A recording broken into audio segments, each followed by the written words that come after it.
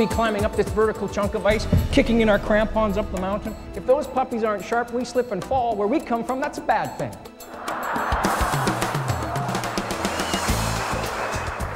As that glacier slides along the cliff, it busts up. And during the day, this thing will move approximately a meter and a half each day.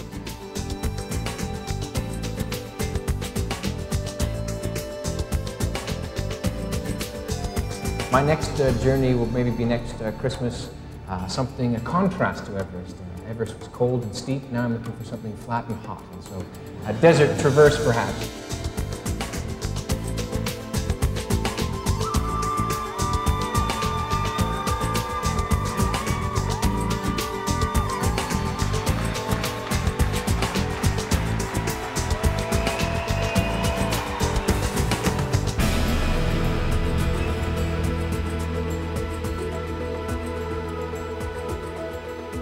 And you get up there and you look at the mountain, it's so huge, dominating the skyline, scraping the clouds, and you think, God, there's just no way we were going to be able to climb this mountain.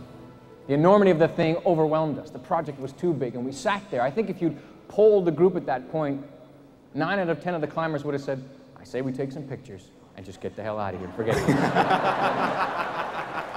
And I think we all have those fears. You don't have to go to Mount Everest to find this kind of fear. We have it every day. Alan mentioned rejection. The fear of rejection can be so intense that it creates a paralysis, and you don't want to pick up the phone. You don't want to network. You don't want to make the move because you get beaten back, and it seems just too big to beat that fear. What we did on the mountain that helped us in '91, which might help you as you push through that fear of rejection, is we would not try to think of all the mountain or all the work that you have to do at once. We would just think of the tiny steps that we could do now. The next person to contact, pick up the phone, make a phone call. The first step that we had to take to break the paralysis is always the most difficult. Everest is not climbed in one big leap to the top. You plant the flag and get to the top. It's a slow process, day in, day out, step after step after step after step. And that's the same way that you'll get to the peak that you're trying to climb. Every day, prospect after prospect after prospect after prospect after prospect, little rejection, prospect after prospect, prospect after prospect. That's how you get to the top.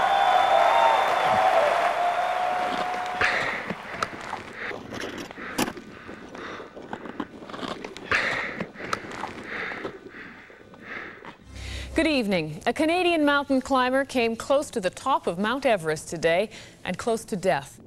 At one point, John collapsed into the snow for 35 minutes and didn't move. Knowing that it would take us several hours to get from where we were to up to him to save him, we knew he had to keep moving. And we panicked that we would sit and watch our friend freeze to death, die in the snow above us. At that point, in our panic, we came up with the idea to pull out our satellite phone system. We hooked it up.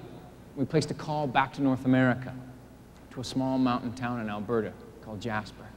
And there, half a world away, John's 2 little girls, his 2 daughters, Alicia and Leanne, were asleep.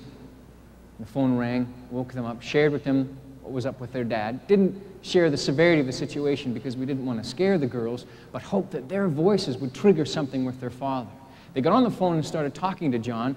He could hear them through his radio clipped to his climbing suit. And they were sort of joking with him at first that it was May, they wanted to come home, it was summer vacation soon, how was he doing? But John's only response was silence. And of course now, we sank with depression and sadness in camp, realizing what had transpired. And the girls showed incredible strength. Rather than breaking down like we did, they just held strong and almost got angry with their dad and started to remind him of a promise that he had made.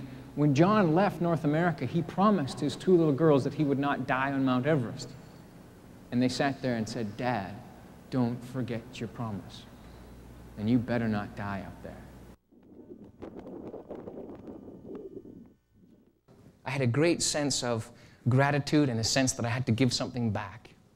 And that explains why I'm here and why I continue to speak. I think the necessary to give something back because I was so fortunate. And the big thing that resonates in my mind is that along the way, you set those goals, you get your butt kicked, you get hit by avalanches, you have setbacks, you have failures, and those failures are the essence, the building blocks of future success. They're integral. Without them, you can't have the victory because you learn so much from them. But the pressure is to get it right the first time. It doesn't work. And what I've learned is that it's okay to fail. It's just not okay to fold. You can't give up, and you can't quit.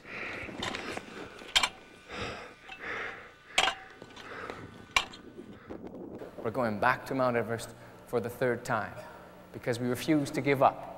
And this time we've surrounded ourselves with the best team possible, part of whom are standing here today with us, Lotus.